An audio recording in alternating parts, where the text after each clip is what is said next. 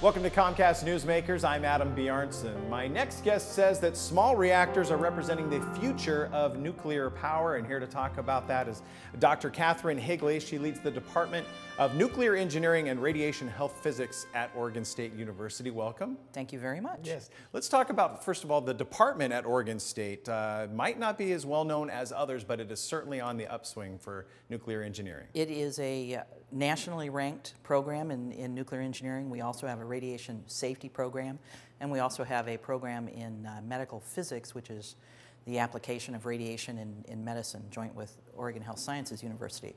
We are small. We're only about 12 faculty. We have about 350 students, so we are actually quite large in the number of students that we have. And talk about what the students are doing now. Oregon has got a new startup company, we know that, with NuScale Power, right? That's correct. And the interesting thing about NuScale Power is it was started as a DOE-funded grant to investigate the use of the potential for small reactors, small modular reactors, to provide power in areas where the infrastructure, the grid, was not very big or non-existent. And so there was this grant, and Dr. Jose Reyes did the work, proved the possibility of this design, and then the DOE said, thank you, that's very nice, and we don't have any further interest.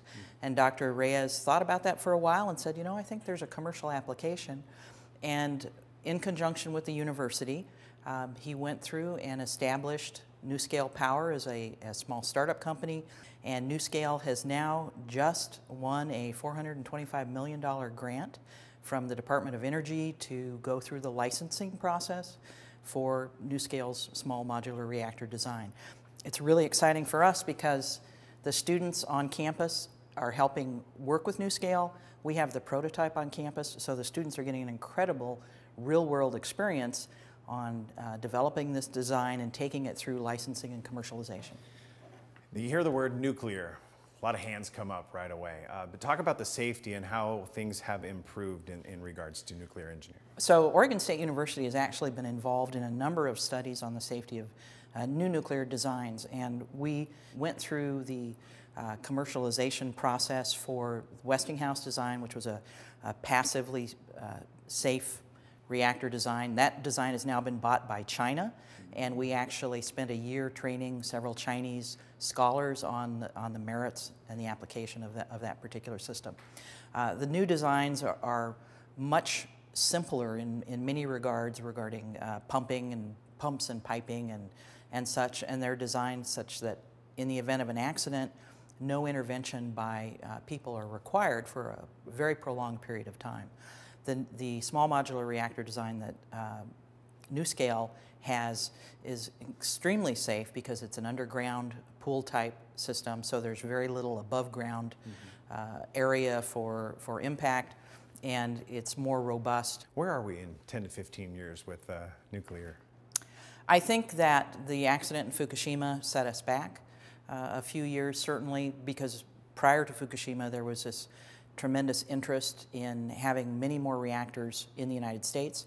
Complicating that, there's a lot of natural gas out there right now that is quite cheap, and so from an economic standpoint, at the moment, nuclear is not as competitive as natural gas. Now, at some point, that dynamic is going to change, and we'll see nuclear coming back because it has a low greenhouse gas emission footprint. The small modular reactors also can go into a number of markets where big power plants weren't really commercially viable. So we see it as very positive in the long term. Dr. Kathryn Higley, thank you so much for your time. Do appreciate it. That's going to do it for us here at Comcast Newsmakers. I'm Adam Bjarnson from the Ocean Observing Center at Oregon State University. Thanks for watching. Have a great day.